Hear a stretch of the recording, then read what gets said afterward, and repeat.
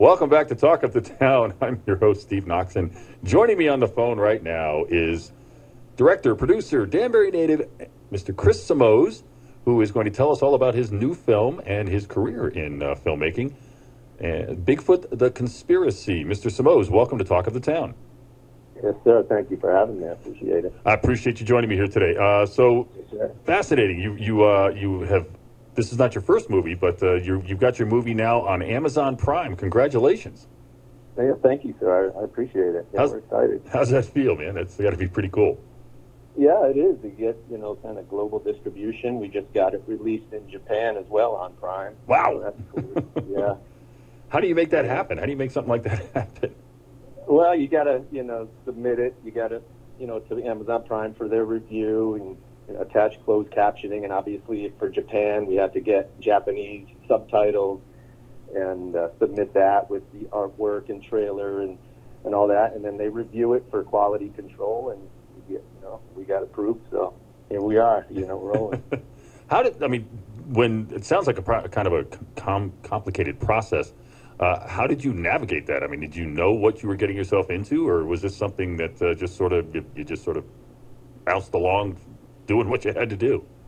Well, actually, with another project, a good friend of mine that actually helped me produce this, Dave Watkins, he's the one that introduced me to the idea, because he had, kind of done that with a couple of his films. So, he turned me onto it and kind of guided me through it the first time, I went through the process, which, like you said, was a little overwhelming. And I was thinking, this isn't going to happen, but I stuck with it, and we ended up, getting it accepted.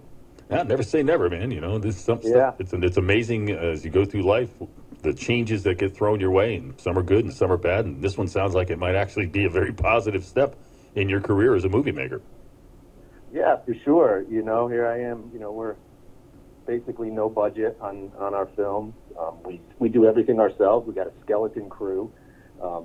Basically me, Dave, and my daughter Alexa, who was director of photography on this film, which was a huge help for me because I'm in this movie and I'm not typically in it. But Dave actually convinced me to play the part of the lead, because it was just so hard to pin actors down and get people there, for screen credit when you're, small-time indie producer.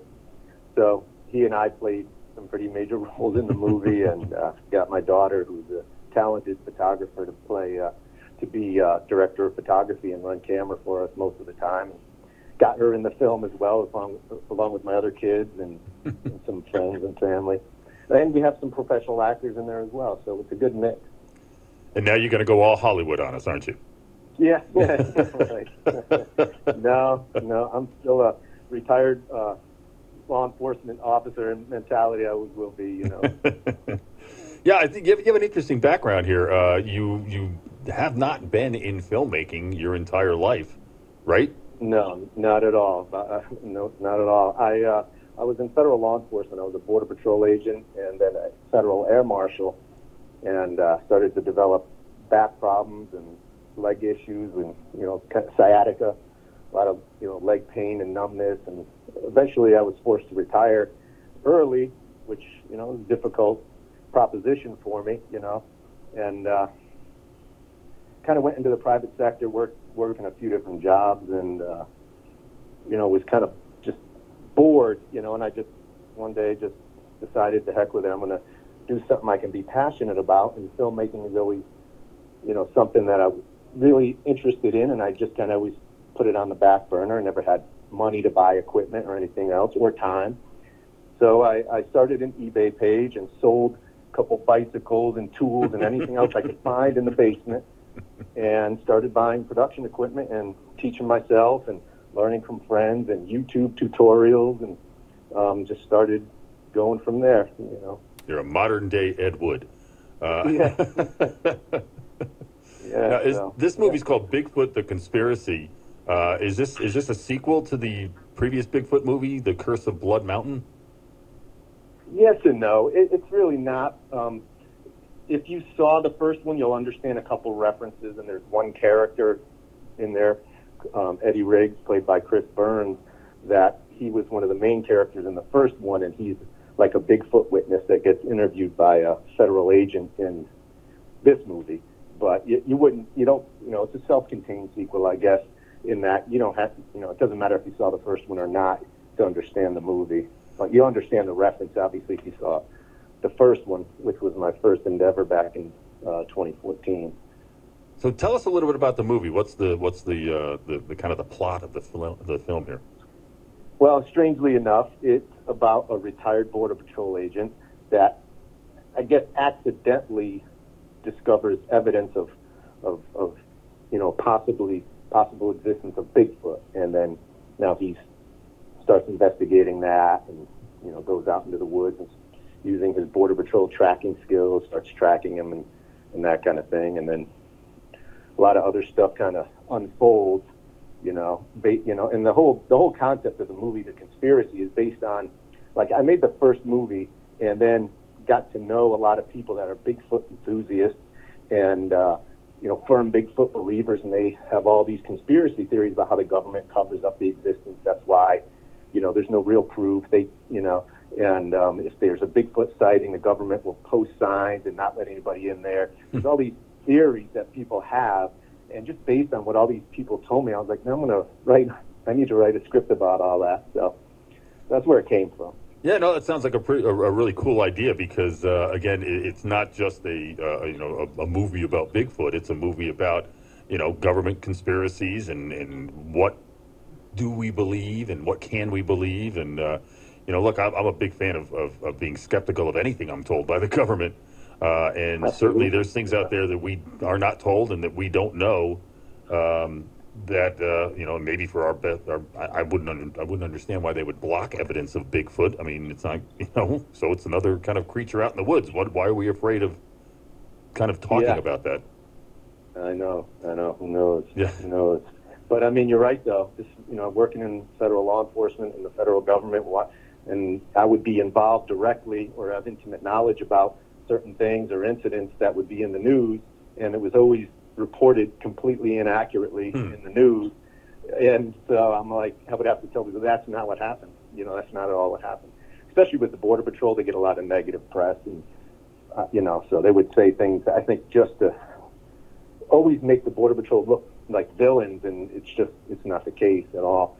Everything's twisted on them, and I feel bad. There's a lot of great people down there risking their life every day, Oh yeah, my daughter dated a kid whose father was a Border Patrol agent down in Arizona, and he and I would talk all the time, and the stuff that he would just tell me, and it would, like you say, totally fly in the face of what is being reported in the news. And I think it's such a shame because, again, as you say, what's going on, and then you hear the stories, and it's got to just drive you nuts, when you sit there and you go, what are you talking about?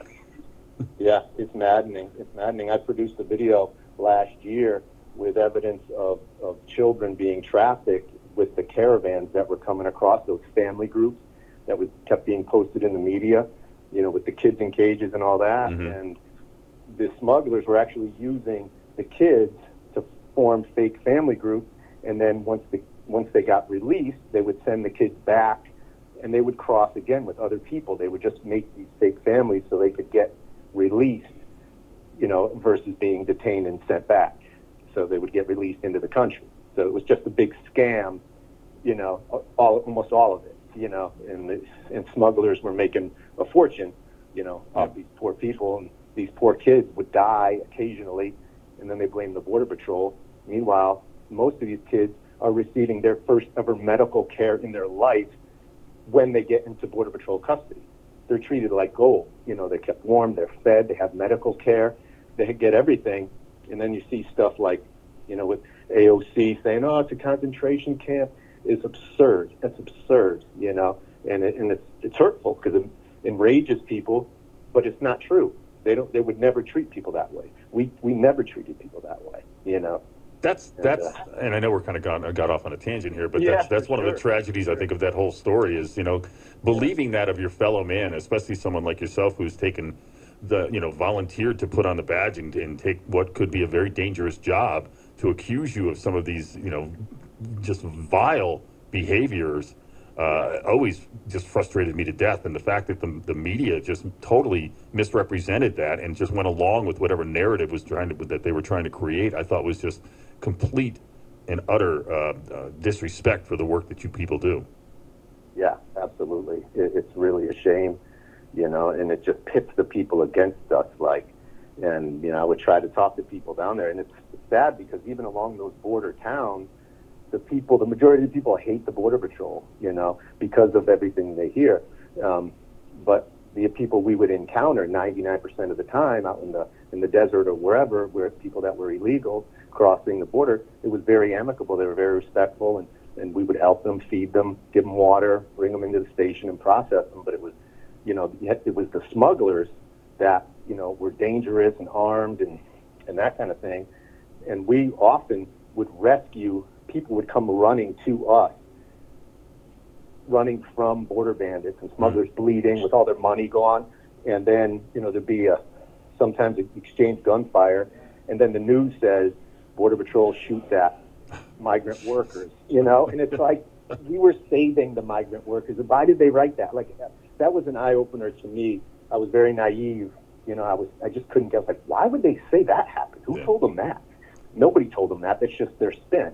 And it was so frustrating and sad because that's just not the case, and you see what's happening now in the country. I don't think we're really that far apart on our morals and what we believe. It's just, we believe, some people choose to believe this news and other people choose to, believe that. And, it's a shame. Yeah, it's frustrating, and I deal with it on almost a daily basis.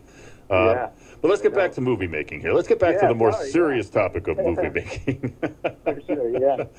So as you mentioned, this is not your first film. Your first film was the first feature-length film was Bigfoot: The Curse of Blood Mountain. Yes, sir. Since you've gotten this movie onto Amazon Prime, is there any interest by Amazon to maybe get your previous films on as well? I did have The Curse of Blood Mountain was on there, and they kept it on for, I guess it was about a year, and then it got removed. It kind of just lost steam. It wasn't getting viewed, and anymore. It was doing pretty well for a while, and then fizzled out. And again, I think we've improved so much with our production value.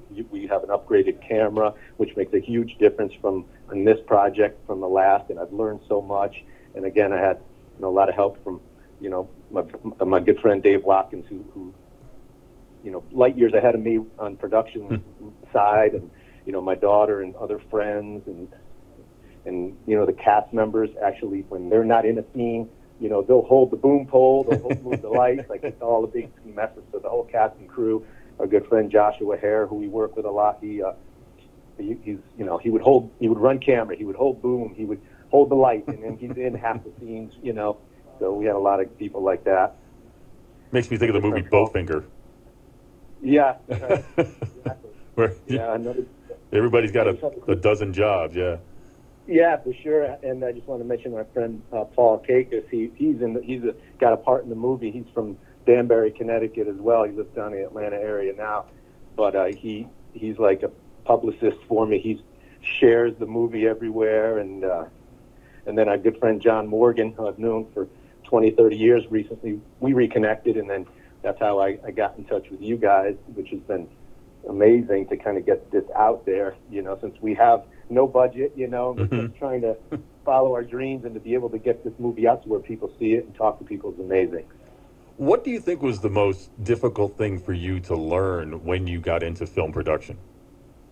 Oh my gosh, everything. It's kind of funny. I talked to a friend of mine, two friends of mine that made an independent movie, Lee Bivens and Greg Bivens, and they're in the Atlanta area. And I asked them, I was like, what did you learn, about making your feature film, and what advice do you have for me? Greg said, make sure you have a Sharpie near the water bottles, otherwise you'll end up with 500 water bottles all over set. And I was like, that's it? He's like, yeah, that's the best advice I can give you. So I did that. But critical information. Yeah, for sure. But honestly, it's crazy because there's so much. It's hard to tell. Getting good audio is so difficult. Lighting, the camera work, it's also crucial. But probably what gives me the most fits is the audio. You know, you think you got everything, and then you get back, and your audio is like corrupted by, there was like a refrigerator running in the next room, or you know what I mean? It's just like it's crazy. So there's so many little things. Scheduling, again, when you have no or low budget, and you're trying to, you know, you want to keep continuity throughout the movie, and then you try to get people back. We had to do several rewrites on Bigfoot the Conspiracy just because people couldn't make it. People had to work, had to cut scenes out, you know. So we got to a certain point, and after COVID and everything, I'm like, man, we just got to release it like it is, because we're never going to get it finished. We're never going to get these people back together, and unless we, you know. So we put it together and made a couple of scenes to kind of connect it all and released it, you know. Well, it's just fascinating to talk to someone like you who's kind of gotten into this and had to learn the ins and outs and all of these different things, because, you know, like I've mentioned, the movie Bowfinger and things like that, you know, they kind of show you a little bit of the behind the scenes of making movies. And then you think about that on a larger scale and on a big budget film, and you don't, you know, you suddenly start to understand why it costs so much money to make these movies, because there's so many moving parts. And as you said, just the audio, I mean, I feel you on that. You know, you think you got a good take, and then you go back and something, you know, an airplane went over or something like that, ruined the whole sound. Oh my God! It's just, you know, it's got to be just really kind of frustrating, and you have to really kind of keep, you know, your commitment up the whole time you're doing this, or you could just lose your mind, right? Oh, for sure. And when I first, you know, kind of started dabbling a little, and I was getting involved with some other independent projects, like several people didn't finish their movies. They would all these people would commit so much time and effort, and then they wouldn't finish. And I was like, so frustrating. I'm like, that's it. I'm just doing my own stuff from now on. I'm not even going to get involved in anyone else's, because nobody finishes their project. And then when I started mine, you know, halfway through, I was like, okay, I get it now. I get why people don't finish, but there was no way, you know, I would start one and not finish it, because again, people gave you everything they had and all their time and effort. You can't just, what am I going to do? Just stop, you know, walk away from that? I'm like, that's my motivation, is all the time and effort everybody else has put into the project is what drives me to finish, through all the frustrating times, through all the computer crashes and editing software, you know, crashes, and, you know, oh my goodness. You know, several of these scenes in this movie, we had what they call ADR, which is re-record, you know, the voices and the dialogue in a studio, which was my basement, you know, and then recreate the Foley, the background noise and everything else, so it sounds organic in the scene, because the audio was so bad that we shot, you know. So. Yeah, I went to Connecticut School of Broadcasting, and one of the projects we had to do was we had to write a 30-minute radio show on something. It had to be one single theme, and I ended up writing the script myself, because I thought I had what was a pretty good idea. And I had this image in my head, I could hear how I wanted certain things to sound, and you know, how I wanted the guy who was going to be the lead actor in this sound, and what kind of a you know, what's the word I'm looking for? What kind of a atmosphere I was trying to create. And then we got to actually doing it and recording it, and I guess it was part of my failure, because I just couldn't get what I heard in my head out of these other people I was working with. And it was so frustrating for me, because I knew what I wanted, and I tried to explain it 100 different ways, and I just couldn't. And I didn't want to go, I'll do it myself, you know. But did you experience any of that? Do you experience any of that when you're making films? Yeah, it's funny you say that. For sure, like when I write and vision what's happening, the first movie, Curse of Blood Mountain, because I just looked up how to produce a feature, I storyboarded the whole movie. So I did a lot of preparation before I started filming that. And since then I haven't. I'm more confident going in, so I know what I want and I know what I need to get. But yeah, absolutely. Like, I'll look at a shot, the way it's set up and this and that, and I'm like, this is not, you know. And then again, what you said, like the score, for instance, this movie, Bigfoot the Conspiracy, awesome guy by the name of James Walker that I met by chance. He was working at the physical therapy office where I took my daughter Raina she had knee surgery, and we got to talking, and he is an aspiring music composer, and found out I was making this movie, came to me, offered to do the score for screen credit, because it was his dream. So I was like, yeah, go for it, and I gave him a little bit of kind of direction on what I wanted, but I just let him at the helm. And what he created was different than what I had imagined completely, for the most part. Mm-hmm. But it's awesome, and I just love that he really, was really committed to the project and was really into it and heartfelt with everything he did. It's different than, the score and everything. The whole thing from the end product is different than what I envisioned in the beginning. But I'm happy with it. I mean, I'm never completely satisfied, because every time I watch the movie, I'm like, oh, we should have done that better. I wish we had more time. We ran out of time one day, and we had to shoot a couple scenes quick, and that's always the case. You're always under the gun for time, because people have to go to work or this and that, and they're leaving town. And so there's so many things that you can't, that are kind of out of your control, that you just got to fight through. And just, you got to just be willing to move on. Yeah. Like, I see some people, a lot of indie filmmakers will make a movie and they'll just put it through film festivals for years and then shelf it and wait to get distribution. And I'm like, you got to just, as soon as you're done with it, put it where it's going to be, whether it's on YouTube or Prime, or you get a small-time distribution, or Netflix. I know some people have some stuff on Netflix, which is amazing. And then immediately you have to go to your next project. You can't sit there, keep running it through festivals year after year, and it's like, let it go. Move on. Well, maybe that's the only, because you're never going to change the mistakes you made in that one. Right. And you have to be realistic about what it is.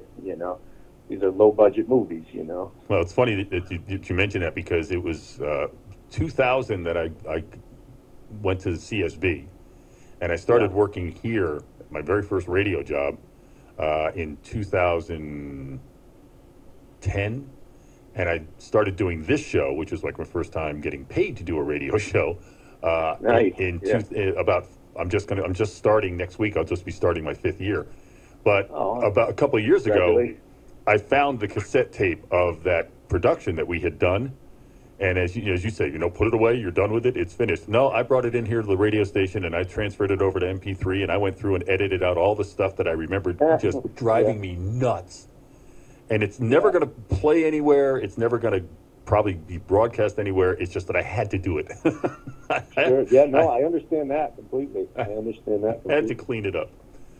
Yeah. Now, you've received a couple of awards here for a couple of your movies in the past, haven't you? Yeah, for sure. Yeah, which was very shocking and amazing. The Curse of Blood Mountain, I put it in a film festival, the Southeastern International Film Festival in 2015, and we actually won Best Local Film in the festival, and that was in Dahlonega, Georgia, and that was just shocking to me. And then shortly thereafter, it was about the same time, I guess, looking back, I wanted to have a premiere, like an official premiere night. So I went to the local theater in Canton, Georgia, a historic theater down there, and went to the manager about having a premiere with my movie. And so he said, well, bring it in, we'll screen it and see. And we watched it. He absolutely loved the movie. And I was the first independent film ever, screened at that historic Canton Theater, because they had just turned everybody else away because they didn't like the quality, didn't like the content, whatever.